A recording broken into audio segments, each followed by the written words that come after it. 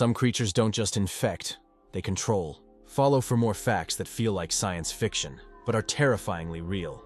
Imagine something invading your body and hijacking your brain.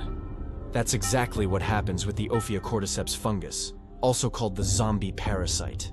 It infects ants and takes control of their central nervous system, forcing them to climb to high places. Once there, the ant clamps down on a leaf and dies. Then, a fungal stalk grows out of its head and releases spores to infect others. But it's not just ants. There's a parasite called Toxoplasma gondii that infects rats and makes them lose their fear of cats. Why? So they'll get eaten. That way, the parasite gets into the cat's body, where it wants to live. Some scientists believe Toxoplasma might even influence human behavior. It's found in over 30% of people worldwide. Not all monsters hide in the dark. Some are microscopic, and they're already inside. If this creeped you out, comment "parasite," and I'll show you even worse ones.